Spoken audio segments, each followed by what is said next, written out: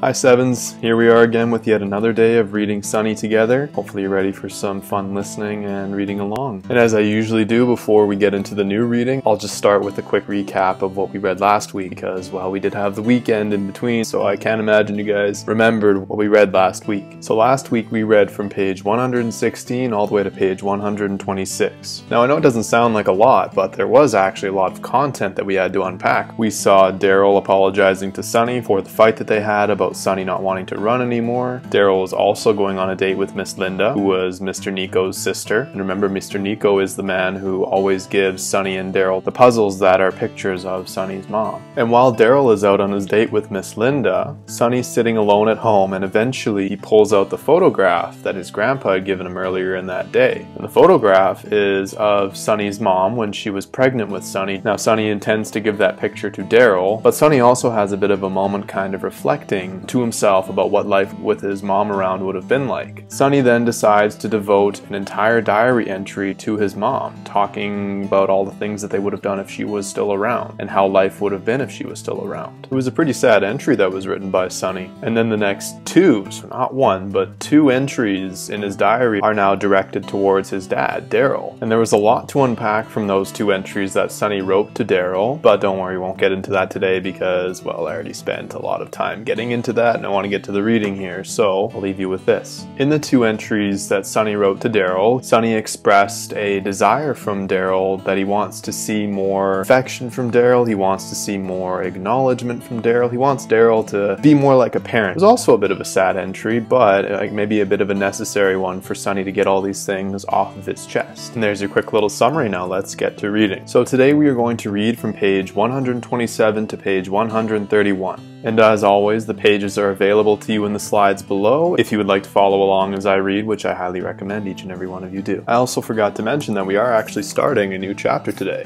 Chapter 8, which means including this one and then chapter 9, there's only 2 chapters left before we finish the book. So that's a little exciting. Okay, here we go. Chapter 8, Friday, page 127. Dear Diary, I have some news. Last night, after not being able to sleep, I got up and did something I've never done. Ever. I crept across the hall to Daryl's room. He wasn't home yet. I didn't just go in there for no reason. I went to put the picture that Gramps gave me on his nightstand, that's all. I pushed the door open slowly, slipped in, and closed it behind me. I had never been in there. Not that I can remember. I only remember being in my own room, in my own space, my own crib, my own bed, my whole life. But now I was in his room, and it was much cleaner than I thought, from what I could tell, minus the towers of stacked boxes of finished puzzles along the wall. In the dark, I crept to the bed, slid onto the side where the covers were already pulled back, climbed in, yanked the covers up to my chin. I laid on the left side, the side I figured he laid on. I have to tell you something, and it's going to sound weird, but by now, you know. I sniffed his pillow, buried my nose in it and sniffed and sniffed. It smelled like nothing. Tried to know him. Tried to feel what it must be like to be him. To be here in his room, one half of a whole plan, broken. One half of a person, maybe. And then, and I don't know why I did this, I slid over. Slid over to what I guessed was her side. It was cold and the sheets were so flat, so stretched, that they seemed hard. Like maybe bodies on cotton makes it softer or something. It was like resting my body on a thin sheet of ice. It's shattering underneath my weight into water. I pulled the pillow from behind my head and while lying flat on my back, I hugged it. I sniffed it. I imagined. It smelled like something. Something maybe her. It smelled like her. Maybe her, I imagined, and I started to cry, and sniff, and cry, and sniff, and bury my cry, and cry again, and squeeze, and squeeze, and sniff, and cry, and squeeze, and then not bury my cry, and try as hard as I could to swallow my howl, squeezing the pillow, tighter and tighter, till I felt something on my skin, something soft, like feathers, but not feathers. Too big to be feathers. I don't know. I didn't know what it was, so I reached over and yanked the lamp chain, the room instantly warming with light, then freezing once I realized what was happening, what was tickling me. Not feathers at all. Ribbons. First place ribbons. Years worth of them. I sat straight up in the bed and snatched the pillowcase off the pillow. The ends of it, badly stitched together, were bursting, ribbons pushing through like guts. My squeezing had caused the seams to come loose. I started yanking the ribbons out. Years and years and years of them. First place, first place, first place. Long ones, short ones, first place, first place. And the whole time I'm still crying, and now it's louder because I wasn't trying to swallow it anymore. And I'm pulling them out, and crying, and pulling and crying, and suddenly Daryl opened the door. I didn't hear him come in the house, or walk up the steps or anything. He just appeared, just stood there in the doorway, staring at me covered in ribbons as if I had jumped in a pile of leaves, first place leaves. He didn't say nothing. Didn't ask me what I was doing in his room, in his bed. He didn't ask me why I had destroyed the pillow. He didn't say a word. He just stood there. It was only when he came in that I even looked up long enough to see all the other pictures. The ones from their marriage, them kissing, them laughing, them in college, in high school, in middle school, them everywhere. He was shaking as he slowly walked to the other side of the room, his eyes never leaving me. And then he sat on the edge of the bed, crawled into the midst of the mess I made, and hugged the rest of my tears out. He said he was sorry again, but this time for everything. For what happened to your mother, for making you run, for running, and for shutting down. In a voice that sounded like a sound I don't think I've ever heard. He said it over and over again, his arms wrapped around me, and my eyes on the nightstand. We were two S's, SS, lying side by side.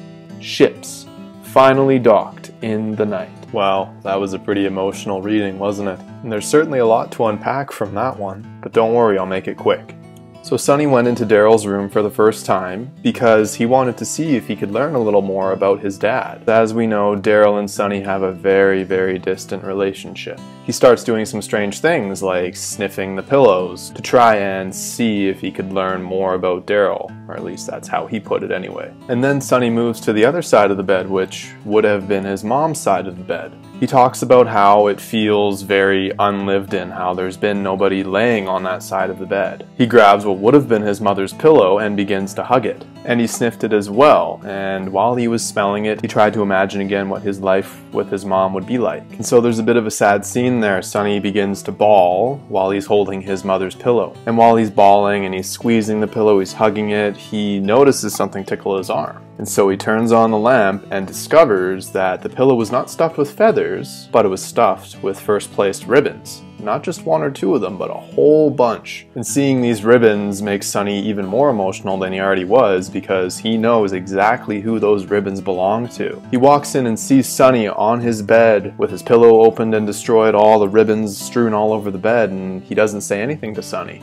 Daryl just continues to stare at Sonny as he walks around the bed and lies down on the bed in the pile of ribbons that Sonny had left there. It's at this time that Sonny also notices all of the other pictures that Daryl has of himself and of Sonny's mom. Now remember, Sonny's main goal when he went into Daryl's room in the first place was just to give him the picture that his grandfather had given him earlier, the one of his mother while she was pregnant at the barbecue. Daryl crawls onto the bed and embraces Sonny, and then Daryl starts apologizing for everything. For what happened to Sonny's mom, for making Sonny run when he didn't want to, from running away from Sonny all the time, and for shutting down and shutting himself away from Sonny. He's basically telling Sonny everything that Sonny needs to hear and wants to hear. And this nice tender moment continues for the rest of the chapter where Sonny puts a nice poetic spin on it by saying, we were two S's, SS, lying side by side, ships, finally docked in the night. And there you have it. Yet another small but jam-packed reading. Hope you guys enjoyed it. I'll see you guys tomorrow.